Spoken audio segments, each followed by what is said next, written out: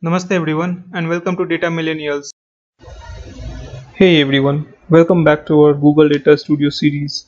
In this video, I am going to show you how you can add conditional formatting in table. So let's go to our Google Data Studio first. So these are the three tables which we had created in our previous video, right?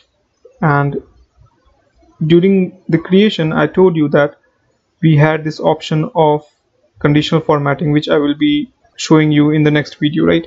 So in this video I'll go through this conditional formatting in detail. So first of all, what we'll do is that we'll create a new table here. Okay, so let's create a new table. So I have selected a table from this chart, and then let's take this one as by default, and it's taking the sum of customer number. So it has city, and we should take count of customer number. Okay, so we'll select count of customer number. Now what we'll do is that I have to create a conditional formatting. So whichever city has more than 500 customers, that should be in green, or whichever city has less than 500 customer should have a background color of red. Okay, so in order to show you that, I will increase the size of this table first. So now you can see that we have this table, and currently when I see this, okay, let me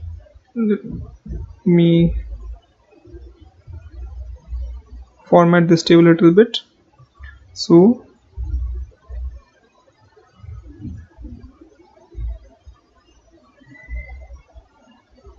okay, now let's see this table first. Okay, we have this table and we have somewhat around 986 entries. Okay, and we have 100 pages of this table. Okay, so in a single page we can scroll up to 100 records, right? Now what I want to do is that whichever city has less than 500, I want to highlight those rows as green, and whichever has less than 500, I want to highlight it as red. Okay, currently when you see this data, it's a good table, but it doesn't appeal us, right? So in order to make this table more appealing, what we can do is that we can add this conditional formatting. So in order to add the conditional formatting, what you need to do first is that you need to click on this table or select this table. Then you have to go on style. Okay, then the first option is conditional formatting.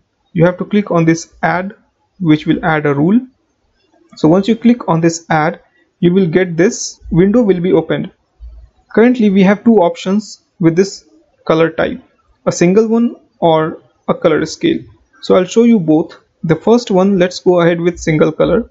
Okay, so for formatting rules, it's asking me to select a particular field. So I'll select city or the customer number. Okay, and the condition would be greater than. Now either I can put a value here, or I can select the columns here. I can select a field. So if you're comparing two different column values, then you can use this fields, chart fields. Okay, currently I am just comparing the number based on a single column, which is the count of customer number in a city, right? So sorry, so if the input value is greater than 500, okay, then what kind of color style would you like to add? So for entire, either if you can select the entire row so that the entire row would be highlighted in green, or you can select the city or customer number. So this means that you can select a particular column value to be get highlighted, or the entire row to be get highlighted. So I'll select the customer number here.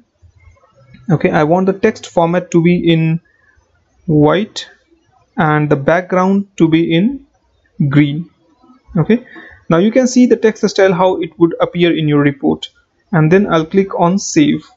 Okay, now you can see that once I have done that, within this editor window I can see that okay, these numbers has been highlighted in green as a background color. Now I want to add another rule. So whichever number is less than 500, I want it in red. So again I'll click on add. Okay, I'll select the single color. I'll select the field as customer number. Condition would be less than. Okay, and the input value would be 499. Okay, now I'll select the customer number which I want to highlight, and then the text font would be as white and background color as red, and I'll click on save. So there you go. If now I click on view, I can see that whichever number is less than 500 is highlighted in red. Okay, now the next part of this conditional formatting. So I have to select this table first, then go to style, click on add. We'll select this color scale. Before we select this color scale, let's remove the earlier conditional formatting which we had applied. Okay, so I'll delete these two, and I'll click on add another rule. Okay, and I will select color scale. Now it will ask you based on which column you would like to format the cells. So I'll select a field which is customer number. By default, the customer number, the count of customer number is the only numeric field, right? So I've selected customer number. Now the color and style, so you can click on this and select the color style which you want. Okay, so I'll select from blue to green.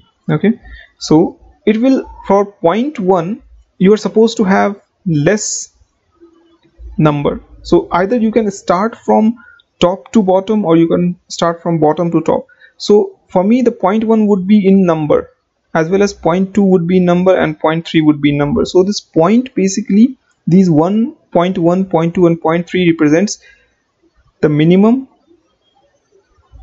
value, then the average value and the maximum value. Or you can turn it around as the point 1 as the lowest value, then the point 2 as the maximum value, and the point 3 as the highest value. Okay, so let's start with the minimum value. So number 1 would be 100. Okay, then point 2 would be 500, and point 3 would be 1000. Okay, and I would select the color as red, then blue, and this one as a background as, let's see, green. Okay, and I click on save. So once I did that, you will see that all those numbers, the formula which I applied in the conditional formatting has been applied here. Whichever number is below 100 or till 100 is in red, whichever number is above 100 or is in blue, or sorry, let me see what formula we had applied. Okay, so we had given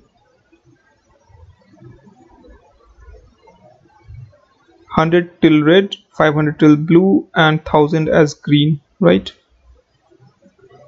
While we have this number which shows the differences between them. Okay, so based on our based on our conditional formatting, we had the numbers background and it has been represented in different colors, right? So this is how basically you create a conditional formatting for a table. Now if you want to delete a rule, what you can do is that you have to select that table, then click on a style. Okay, and then either you can edit from this pencil button or you can delete it also. So first you click on this pencil button, then you will get an option to edit from this pencil button. You can click on it and edit it. Otherwise, if you want to delete it, you can click on this button to delete this rule, or if you want to add another rule, you can click on this button and you will have to go through the similar process of adding another rule for conditional formatting. So what I'll do is that I'll keep this one as it is. So we have reached at the end of this video. In our next video, I'll tell you how we can create a scorecard in Googledatastudio. Hey, if you find this video insightful, then do check out other videos and hit the like and subscribe button.